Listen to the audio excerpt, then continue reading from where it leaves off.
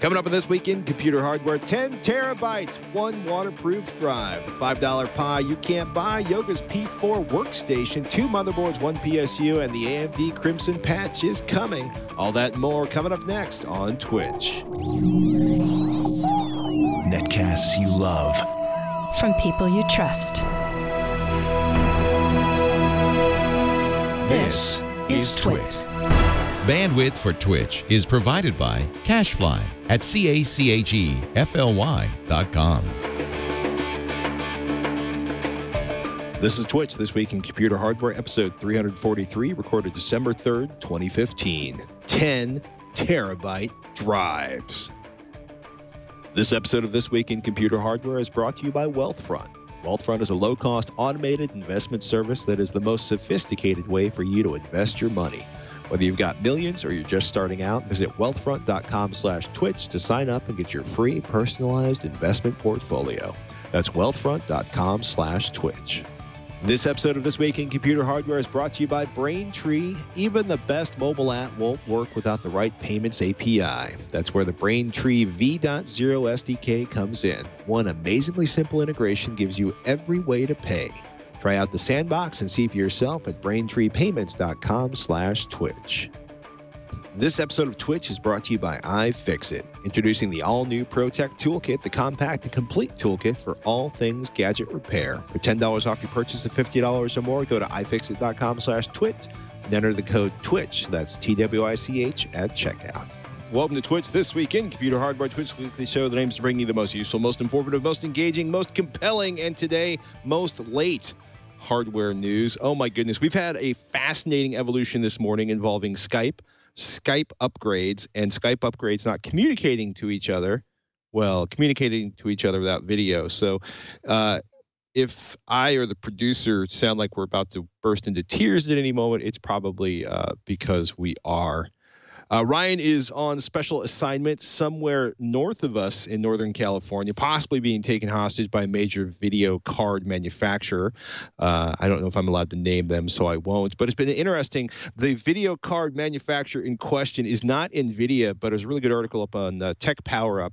And I should probably say it's more of a rumor up on Tech Power Up that NVIDIA's, quote, preparing new pricing for GeForce GTX 900 series. Basically, as one might hope as we get closer to Christmas and total financial insolvency, it looks like they're going to be dropping the prices on the GeForce GTX 900 series parts. So it's up on techpowerup.com.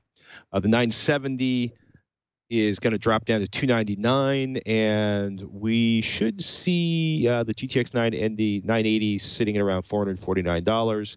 The GTX 960, in theory, could be around $179, which is just a wee bit more than the GTX 950, which is the kind of the new. The GTX 950 is the new 750 Ti, is in the sort of best $150, I want to do 1080p gaming and I'm not worried about 4K gaming right now card. It's a good choice. Performance is really good because the 750 Ti does pretty well, and a GTX 950 pretty much spanks the 750 Ti. Interesting news from HDST, kind of the hard drive manufacturer, which is a subset of Western Digital, which kind of used to be, well, I guess it went from IBM to, boy, I can't even remember the name it went to after that, to HGST. It's been a long time. Essentially, Ultrastar drives, the HE10, a 10 terabyte helium-filled drive. The article's up on the Inquirer. This thing's a beast. Quote, one of the things that we're seeing is that modern data centers are rarely ambient. They can be hotter, drier, colder, or more harsh in terms of contamination in their environments. And they claim that it can operate, basically, they're claiming it can operate anywhere, even underwater, as is encased in a microclimate, which is something we're very familiar with here in Northern California. And the idea that if you drive a mile, the temperature can go up 10 degrees, drop 20 degrees. You can go from rain to fog to apparently the inside of a hard drive that doesn't change. So this is not their, they've shipped like 4 million 10 terabyte drives, they're saying in the article. Western Digital saying, Brendan Collins, their vice president of hard disk drive product marketing, that does their sort of shingling, overlapping magnetic tracks.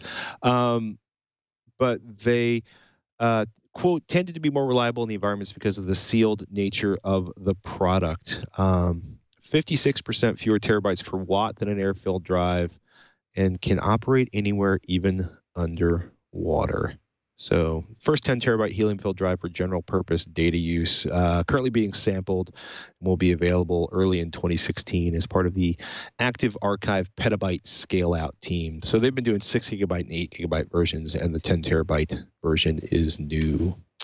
Asus Maximus 8 Gene motherboard review. I've been playing around with a Maximum 8 Impact Mini ITX motherboard. Maury Titlebaum has Titleman, not Titlebaum. Titleman has a full review of the Maximus 8 Gene motherboard up on PCPer.com. This is a beast. It's Asus Republic of Gamers motherboard lineup. Intel Z110, so it's ready and good to go. It is a Skylake box. Black chrome heat sinks, giving it a sleek and modern appearance, writes Maury. I don't know where my accent's going today, but it's all over the map. $230 for the MSRP, which is pretty reasonable. And of course, dual channel DDR4 memory. The motherboard layout's pretty sweet. That's the perfect shot right there. It's amazing how much is going on with the Z170 chipset. USB 3.1, 3.0, 2.0, HDMI 1.4B and DisplayPort on the motherboard. Their Supreme FX, basically discrete audio system that they've put on there. 2 PCI X16 slots, 1 PCI 3.0x4 slot, the M.2 socket, which is in SATA mode, not NVMe, which is kind of a bummer, but not a big bummer. It'd probably be a lot more expensive. 4 DDR4 slots, 8 USB 3.0 ports, 4 USB 2.0 ports, and 6 SATA 6 gigabit per second ports. It's a pretty good collection, and a big red reset button on the bottom, which makes me super happy. This is a nice motherboard. It's interesting taking a look at how consistent the performance has been across a lot of these motherboards. I've been looking at a couple of them. Overclocking or friendliness of overclocking and the applications that come with them kind of make a bigger difference. But Maury got a 4.67 gigahertz clock speed with a 4.5 gigahertz ring bus speed. They couldn't get it any higher on the base clock speed than 167 megahertz. Got the memory up to 3,466 megahertz. And that's pretty badass in terms of stock and overclock performance. $230 on Amazon and Newegg are $228.99. I think it's a silver PC award. Maury wasn't a big fan of where the M.2 port location was. He really wanted to see an integrated Wi-Fi controller at that price. So it's it's tough. The PCI, basically the M.2 board is right in between the PCI Express slots, which is kind of a tough position to put it in. But not the badass top-of-the-line motherboard, but it's also $230 and has a tremendous amount of storage.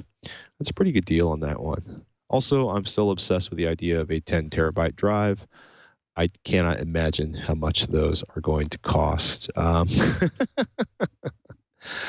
If you are looking for a fully ridiculous case, and I say that in an affectionate way, consider the Fantex Enthoo Mini XL dual system enclosure. Instead of, 2 motherboards, 1 cup, I think pretty much sums it up. 1 power supply unit powering up 2 motherboards. Fantex has done some really interesting cases in the last few years, but this is, again, a power supply unit splitter inside the case that allows 2 systems to use a single power supply unit. Has an optional mini ITX upgrade kit. Quote, with the overwhelming response from the community, users have requested for a solution to the Enthoo Mini XL's dual system configuration setup. Today, Fantex announces the release of the Enthoo Mini XL dual system. The Mini XL dual system will have Fantex power splitter and the Mini ITX upgrade kit pre-installed, which is pretty nice, actually. It's much easier than installing it yourself. Basically, you can have a high-powered gaming system and a gaming system and a streaming system, or a workstation and a high-end gaming system all stuffed in the same box. That you're looking at right there is the Crazy Power Splitter. It allows a dual system configuration to operate independently of one another. So you can power off one system, power on the other system. As long as either of the systems is running, the power supply unit will be fully operational. I'm thinking you should probably go on the large side for the power supply unit for this in case you want to run both machines. More on this in the future. I suspect some testing will be coming.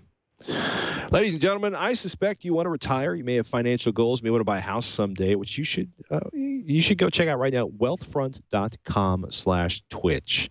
They're a sponsor of the show. You know you should be investing your money for the long term, for you, for your family's financial health. You probably wondered how you should do it. Do I need a broker? What about these guys on the internet? What about that guy that screams at the camera on the television? Takes time, takes effort, takes luck. Look, there's no fees here. Well, there's minimal fees here, right? The traditional advisors, they're dropping like 1% to 3% of what you have under management. They might charge you for transactions or changes. Let me just call you and make a bunch of changes every week and add up a $50 here, $100 there. Wealthfront makes it easy, really, for anyone to access world-class long-term investment management. You can get started invested today at a minimum of $500. The barrier to entry is basically non-existent. You go up to wealthfront.com, you sign up for an account, it goes to work, monitors your portfolios around the clock, takes action as soon as the opportunity arises. The software optimizes your investment. They're basically trying to get you the best risk-adjusted return, net of taxes and fees. Look, we've heard from a lot of TWiCH fans who've used Wealthfront and love how they can diversify their portfolios, buy stocks from in-demand companies, Apple, Amazon, Facebook, all commission-free. I want a piece of that. Go for it. You can do that inside of the Wealthfront tool. It's transparent. It's accessible. You get to view all your accounts in one place.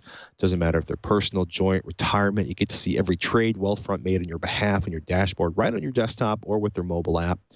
Sophisticated investment strategies like tax loss harvesting and direct indexing optimize your after-tax returns while lowering your tax bill at the same time. It's cheap.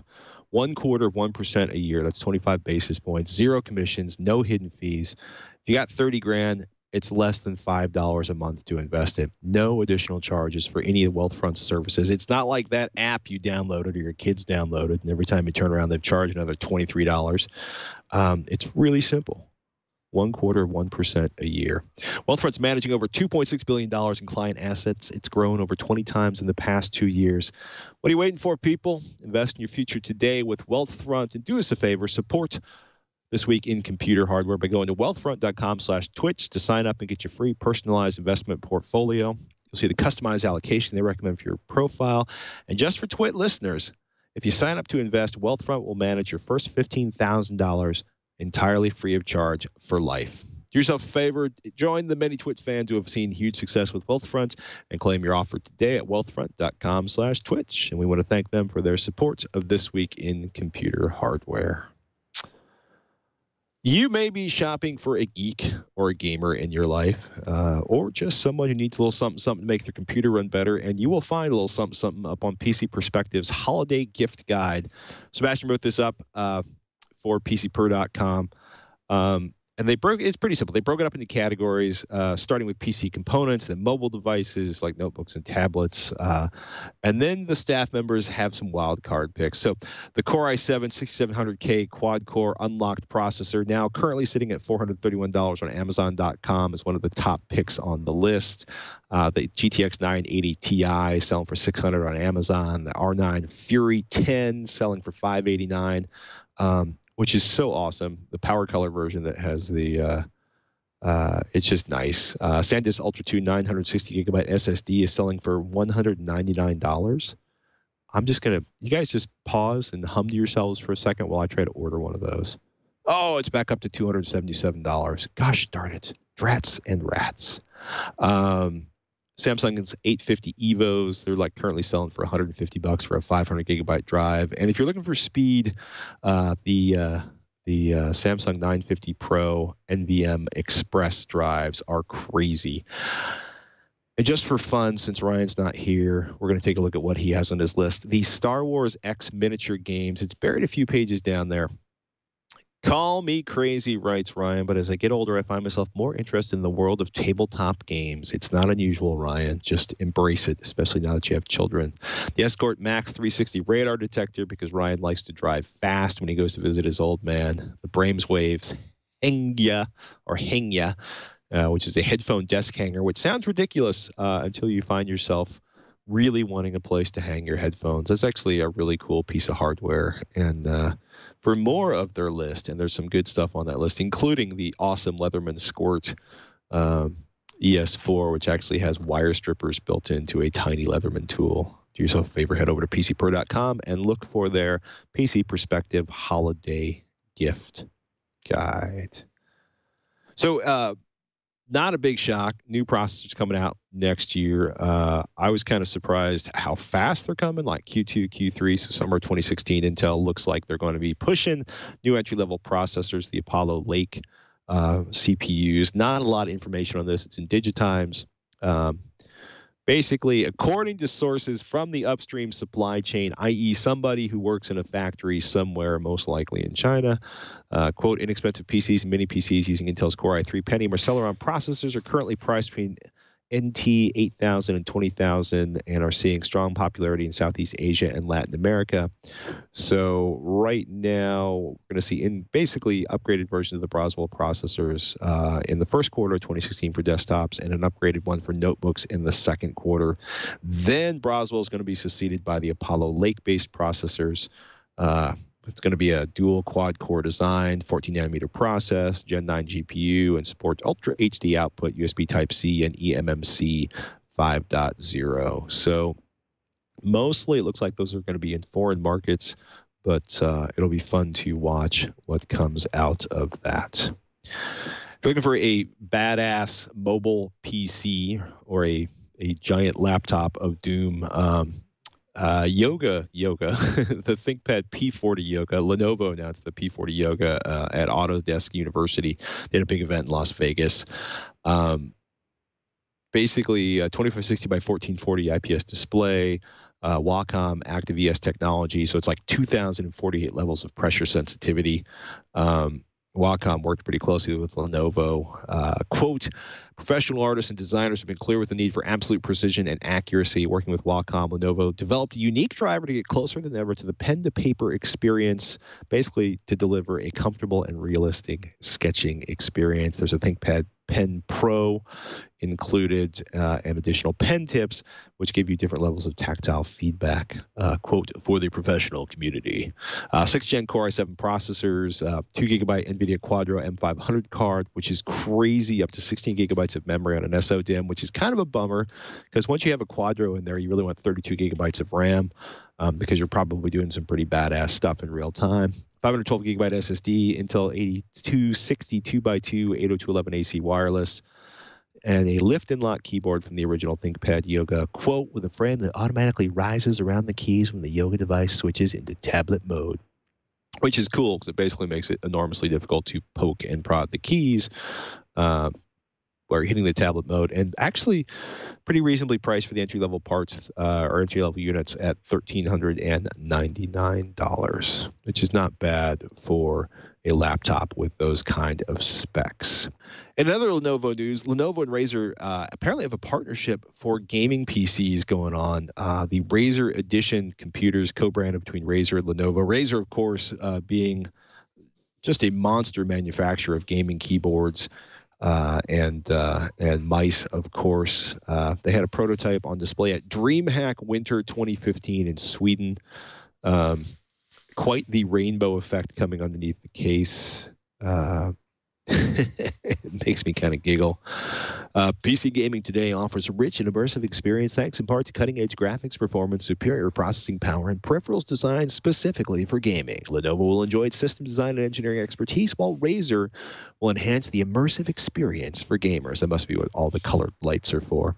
So the Lenovo Razer Edition products will be co-branded and reflect the edgy Lenovo Y series look and feel with iconic Razer elements like customizable chroma lighting effects. See, I told you it was the lights. DreamHack is the world's largest digital festival, ran November 26th to 29 in the south of Sweden. So those are shiny. If you're a fan of Razer, that might be a way to go for you. If you're a fan of making money, and chances are you are, and you got a website or an app, you probably should know about Braintree. We've talked to you about it. They're a sponsor here at Twitch.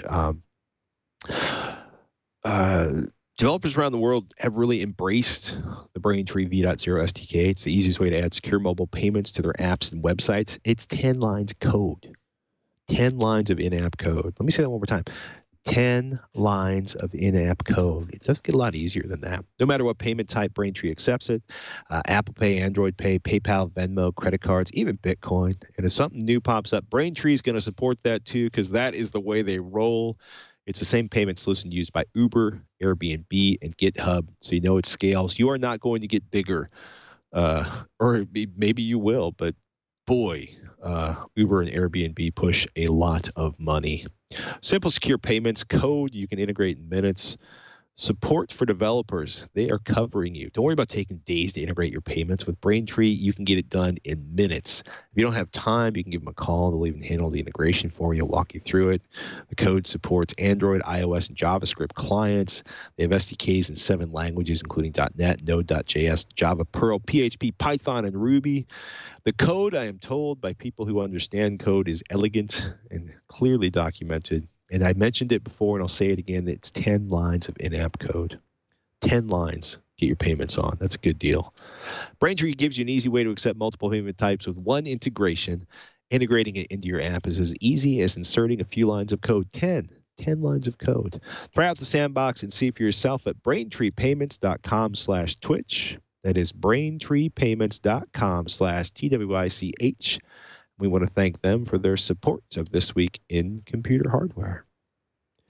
Man, there are some cool things going on in the Raspberry Pi universe.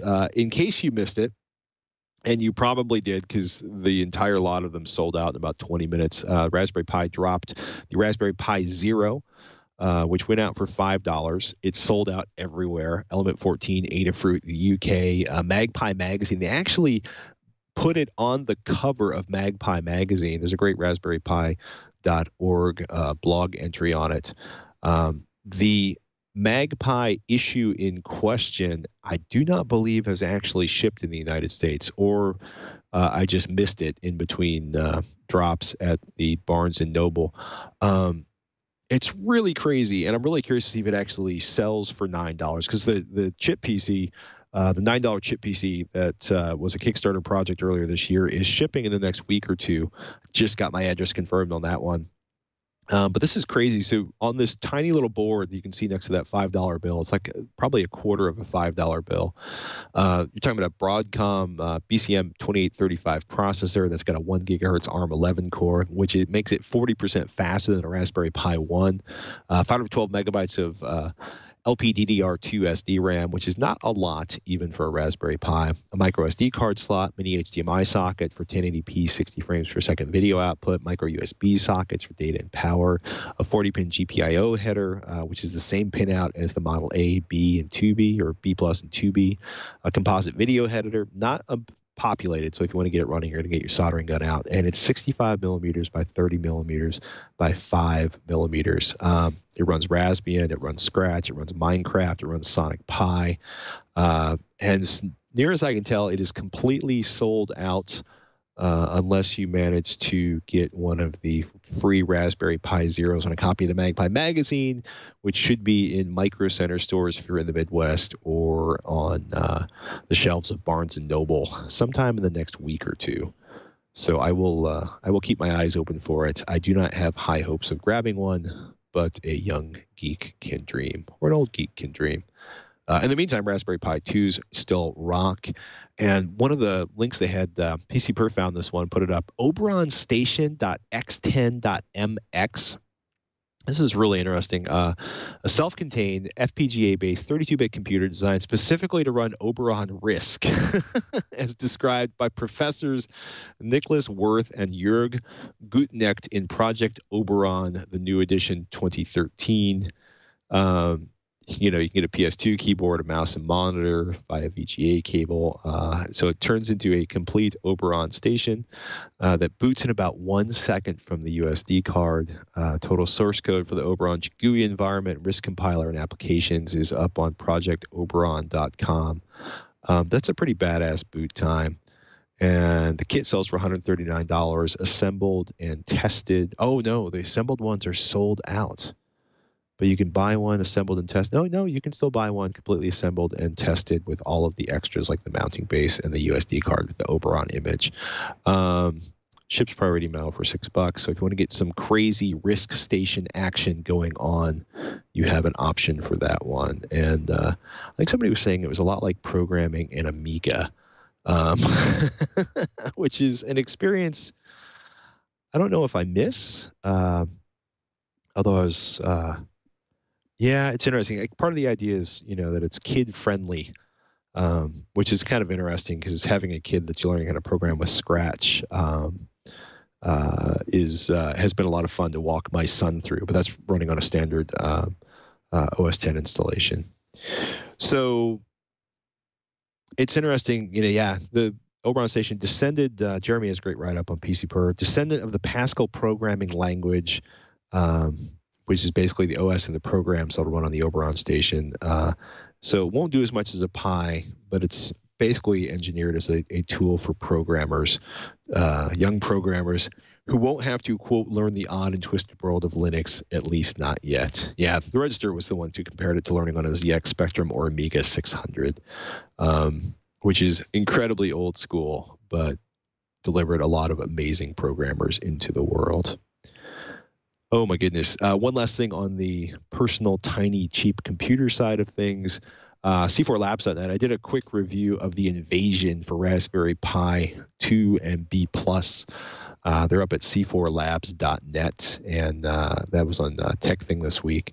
It's a really nice enclosed case. It's very distinctive. It's sort of a squatting black alien thing, and very different from the Zebra cases we've looked at. I've been liking their cases a lot. They make them up in Tacoma, Washington. And they do a pretty good job. As somebody who's left Raspberry Pis floating around in his backpack and knocked surface mount components off them, it's really nice where the Zebra's set up, where everything is controlled and protected and still accessible. And the Invasion, you'll either love the design or hate it. But if you want something that'll sort of lurk on your desktop, it's a pretty good design that way. Let me turn some more light on that one. But I really like this design. And if I could get it in front of the camera, you can actually see it. And you can actually pick up heat sinks for all the processors on the Raspberry Pi for an extra $2. They'll throw in 3 heat sinks. And this is kind of funny. The Invasion is set up so you can run a fan on it if you're sort of a crazy overclocking kind of user. So something to keep an eye out for if you're looking for a better way to protect your Raspberry Pi. And let me turn that light off. It's good stuff. They actually all do a whole bunch of stuff for all sorts of small computers on there, including actually Arduino cases too, which are pretty cool. Let's see, iFixit.com. If you haven't seen it, iFixit has a new ProTech toolkit, but I should probably stick to the ad. Oh, they do have the one for the ProTech toolkit. I've been using these for years. Look, iFixit.com is your complete DIY electronics repair solution.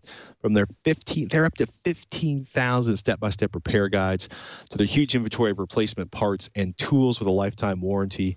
iFixit has all your repair needs covered. And if you haven't seen it, I got to say, I love the update to the ProTech Toolkit. We're talking about, I've been using this for about a week now. They've added 10 more bits, but you notice something? Nothing's falling out. It's just so smart. They have an individual holder for each bit. They've added another 10 bits in there. They've got a nice new driver, which is even nicer than the older driver they included in there. This one's all aluminum, has a good knurled grip, and you could probably hammer nails with it if you were that kind of person. The case is awesome because the top is magnetic. There's no clip-on anymore. And there's a magnetic basic base in the nylon roll-up that sticks it in place, which I also started using to hold screws while I was pulling stuff apart. More bits means fewer repair roadblocks. flex retention for hard-to-reach screws. They've got a ton, like 3 different pairs of ESD-safe tweezers, including a pair of reverse tweezers, which means they hold on to things, or they let go of things when you squeeze them and hold on to them when you let them go. A suction cup for display assembly removal that will not rip the front or crack your small devices like iPhones and Android phones. More plastic opening tools, including their Jimmy, which is a really nice case cracking tool. A metal spudger.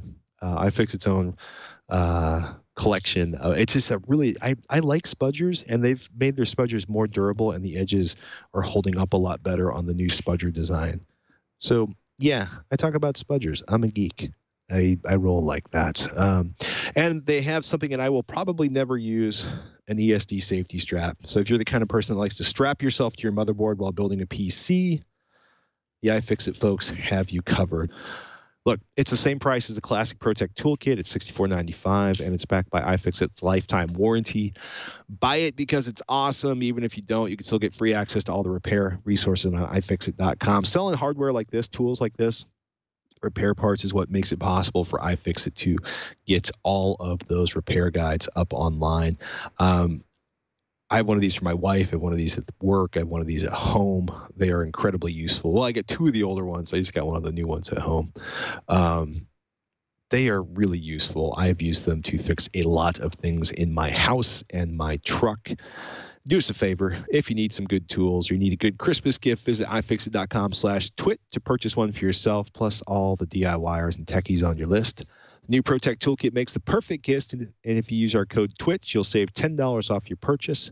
That's ifixit.com/twit, and use the code TWICH at checkout to save $10 off any purchase of $50 or more. And we want to thank ifixit.com for their support. Good people over there.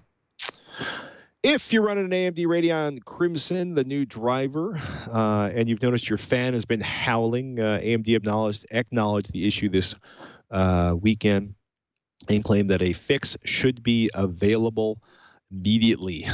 Should be able now. Basically, the driver was spinning fans up to like 100%.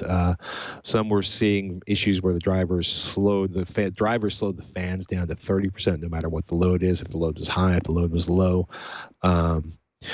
In the meantime, Scott Michaud warns that you will want to keep an eye on your CPU, your GPU, pardon me, to make sure it is not running a little too hot. Keep an eye on your fan settings, reset them as necessary, and if you have not done so already, update the latest version of the Radeon Crimson software.